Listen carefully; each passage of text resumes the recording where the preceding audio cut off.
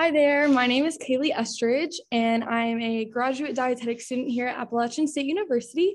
And today I am joined by Annalie Reed, which is a former collegiate athlete and current graduate dietetic student as well. Thank you for being here today. How are you? I'm great. Thanks for having me. Yeah, Very absolutely. excited to be here. Yes, good. So, Annalie, as an athlete, what is something that you wish your coaches would have taught you more about whenever you were playing your sport? I definitely wish that they would have taught me about balance. And by balance, I just mean having or taking care of myself emotionally and physically. Right. Yes. So when you're dealing with sports, how you take care of yourself off the field really will affect how you perform on the field.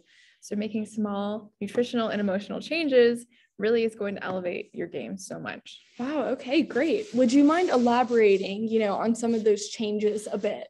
Yeah. So nutritionally, it's really important to properly fuel your body before and after matches, as well as understanding that your nutritional needs are going to vary based on your sport. So I played soccer, which is a very cardio intensive sport. So I fueled myself with plenty of carbohydrates to get me through the practice or match. Emotionally, when I wasn't playing my sport, I was taking care of myself in the classroom and taking time to do things that I really enjoyed for myself as well. Oh, that's good. That's really important as well. Thank you for sharing those. So what is one topic pertaining to, young athletes like these at Watauga High School that you think needs more discussion on? I think body image.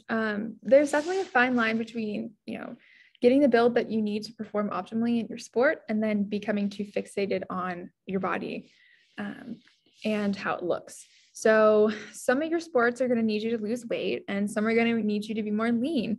And that's okay. It gets tricky when you start trying to fast track how you look. That is when it can become tricky. So I think that it's really important to have proper education because these are things that affect both men and women, young and old athletes. And there's definitely a way you can do it in a healthy manner. So education on getting the proper body and improving body image, definitely. Good. Yes, I absolutely agree with you. I think that body image is extremely important, especially, these days for sure. So one last question. Why do you think that the Watauga High School athletes should enroll in the Fuel Your Game Watauga program? Well, this is such a unique program for them.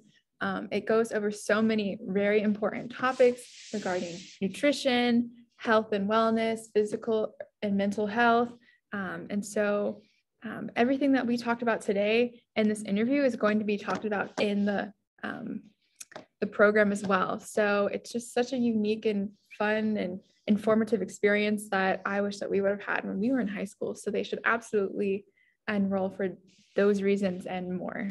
Awesome. Well, thank you so much for your thoughtful insights and for joining us today. And remember to fuel your game, Watauga. Go Pioneers.